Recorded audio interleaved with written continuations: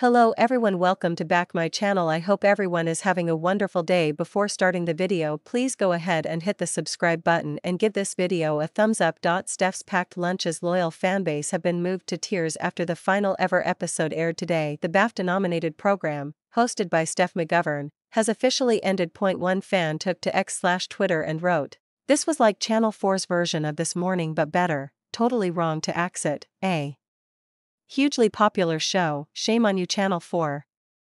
Another added, no way was that the last #Steph's packed lunch ever?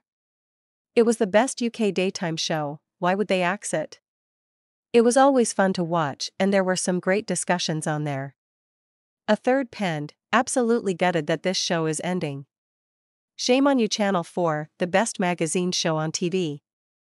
A fourth wrote, best daytime, not afraid to discuss current issues. ITV, can we have this instead of This Morning please? Devastated staff on the show were informed of the decision a couple months ago, with corporation bosses blaming it on the need to compete with streamers such as Netflix and Apple TV. A source said, this decision has come totally out of the blue. Steph's packed lunch has been going from strength to strength, and has an incredibly loyal fanbase.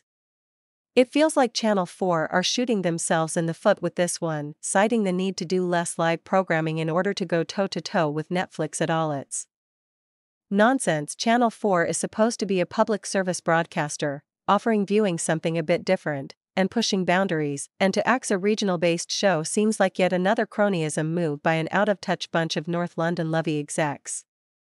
Thanks for watching this video, and please subscribe our Netflix World 24 YouTube channel for more update news.